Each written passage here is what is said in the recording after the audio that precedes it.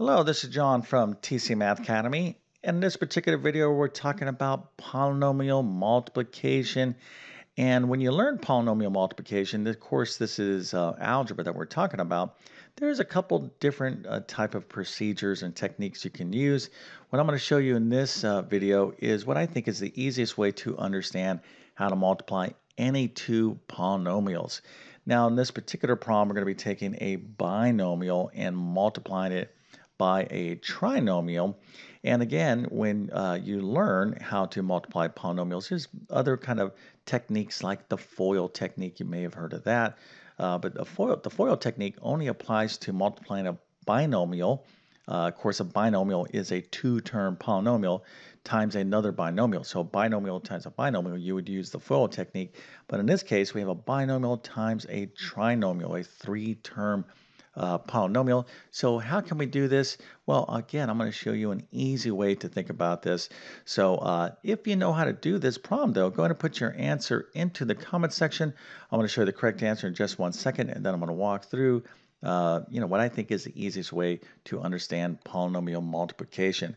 Also, if you need math help with the course you're taking, test prep or homeschooling, make sure to check out my math help program at tcmathacademy.com. You can find a link to that in the description below. And if this video helps you out, don't forget to like and subscribe, as that definitely helps me out. Okay, so the problem here that we're going to be using as an example to understand polynomial multiplication is y plus 1 times 3y squared plus 4y plus 1. What is the product of those two polynomials? Well, let's go and take a look at the answer right now. Okay, so this is the correct answer. 3y cubed plus 7y squared plus 5y plus 1. Now, if you have these same terms, but they're not in this order, well, you would have done it correctly, but I want you to always get in the habit of writing things in mathematics, algebra, when we're talking about polynomials or anything else like that, in what we call standard form, highest to lowest power.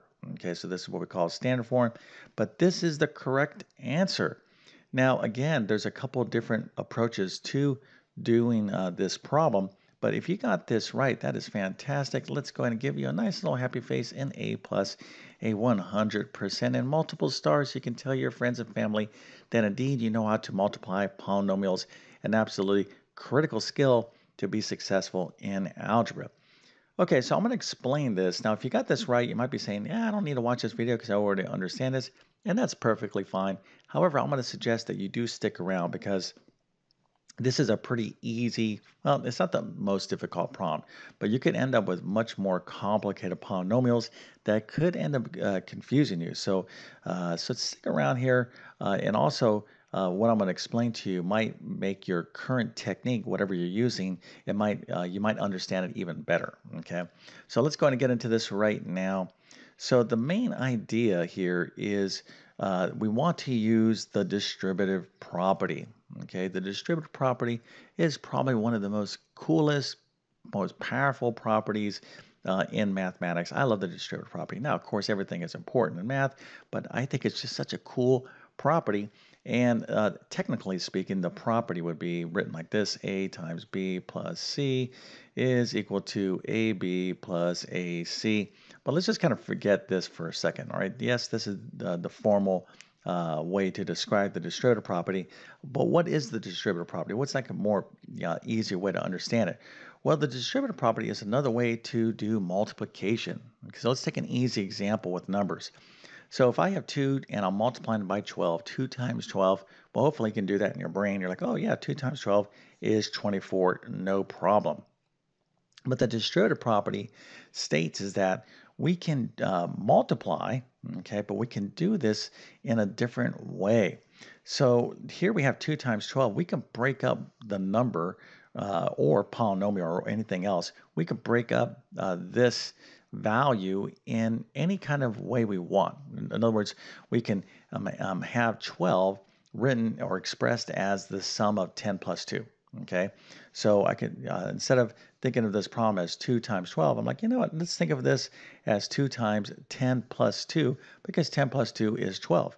Okay, now I can also think of all kinds of creative ways to express 12. I could be like, oh, how about 14 minus 2? That's 12, right? as well. So there's all sorts of ways you could write 12, infinite amount of ways. Well, let's just kind of keep things simple.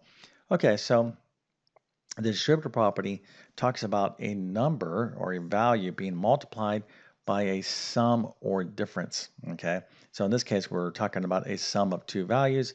So we're going to have 2 times 10 plus 2, which of course is the same thing as 2 times 12, which we already know the answer is 24. Okay, so this might seem kind of basic to some of you out there, but really want you to grasp the power of the distributor property. Okay, so what does the distributive property says? Well, we're going to distribute this outside number, right? We're going to pass it out to these other inside numbers. So we're going to take this 2, we're going to multiply it by these two inside numbers. So 2 times 10 is what? That's 20. Now we're adding, so that's going to be a plus. And then we're going to take that 2 and multiply it by this other number. So 2 times 2, of course, is 4. And 20 plus 4 is what? 24, which we already knew the answer. So this is an application of the distributor property, and it is a absolutely critical property in algebra. So let's go ahead and see the distributor property in action. But before we do that, let's just do a quick review of multiplying monomial basic polynomial terms. So let's take this quick example. We have 2x times 3x. So the answer you can see here is 6x squared. But how do we do this? Well, when you're multiplying polynomials, you're going to multiply the number parts, which are called the coefficients. So 2 times 3, of course, is 6, and then x times x would be x squared. So 2x times 3x is 6x squared. Okay, so hopefully that's not an issue for you to understand. And now let's go ahead and start making these problems more interesting. So here I have 2x times 3x plus 1. Well, in order to do this problem, okay, I need the distributive property. It's absolutely required to use the distributive property because now we're not dealing with something like 2 times 10 plus 2, right? Where I can just, 10 plus 2 is what? That's 12. So the answer 2 times 12 is going to be 24. I can't do that because I have 3x plus 1. I can't add these up. But what I can do is use the distributor property to still multiply this so I can see the individual terms here, right? So I could take this 2x and multiply it by 3x. So 2x times 3x is 6x squared. We just talked about that right here. But then I'm going to take this 2x and multiply it by this 1. Again, this is the distributive property in action. So 2x times that 1 is 2x. And so the answer is 6x squared plus 2x. Okay, so we're kind of building our skills up with polynomial multiplication. 2x and 3x are what we call single term polynomials, i.e. monomials. Here, this is a monomial times a binomial, okay? And we can go further. I'm going to get into the actual problem here, but let me just talk to you real quick about something like this. What if I had 2x plus 1 times 3x minus 5, okay? So here I have a binomial times a binomial, and most algebra courses teach something called FOIL, and it's really important that you understand FOIL, but it stands for first, outer, inner, last. So here, this would be your first terms of these binomials.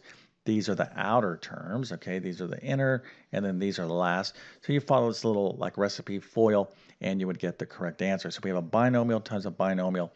We're going to kind of skip this. You can check out how to use FOIL. I have additional videos on my YouTube channel. But guess what? After you learn how to do this problem right here, you can go back and do this problem without any issues, and you don't even need to know FOIL, okay? So let's go ahead and just jump right into this problem right here. So again, I'm trying to get you to have an easy way to understand polynomial multiplication in general, any situation. All right, so I have a binomial times a trinomial, and here is the way you want to approach it, okay? So typically you have the smaller polynomial to the left and the larger polynomial to the right, but if you had a trinomial times a trinomial, it wouldn't make a difference, okay? Just take the polynomial to the left, and what we're going to do is we're going to be thinking about the distributive property, okay? So let's take a look at the terms of the polynomial on the left, and the first term is y, right? So this is the first term, and then we have a 1 as our second term. So what you're going to do first is you're going to start with that first term, which is y, and we're going to ignore this other stuff and this other stuff to the right of this polynomial, which is 1. We're just going to focus in on that first term, and what we're going to do is use the distributor property. Okay, we're going to take this y, we're going to multiply it by all these terms to this polynomial on the right. So y times 3y squared is 3y cubed. Y times 4y is 4y squared. That's right there. So you just want to kind of write it out like so. And then y times 1 is y. Okay. So hopefully this is pretty easy. We're just practicing the distributor property, but we are not done. Okay. So what happens when you take this first term and you apply the distributor property to this polynomial to the right? Well, once you're done, you're like, okay, let's see if we have any more terms to the right of y. And of course we do. We have 1.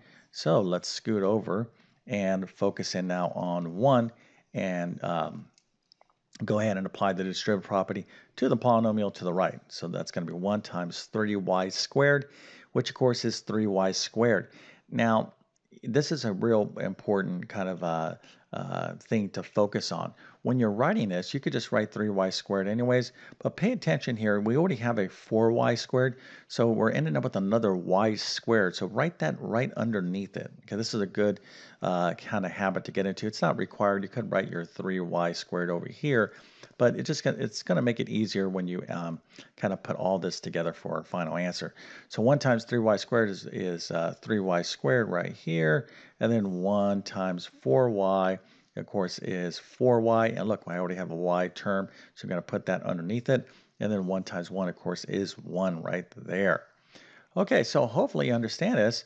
And if we had 3 terms, we just, once we get done with this, middle term, you just scoot over and keep repeating the process. Okay, so you can see if I had a trinomial times a trinomial, I'm just going to take 1 term at a time, apply the distributive property, write it out, and just keep doing this until all these terms are exhausted. I can't do anything anymore in terms of applying the distributive property. And now I'm simply going to add like terms.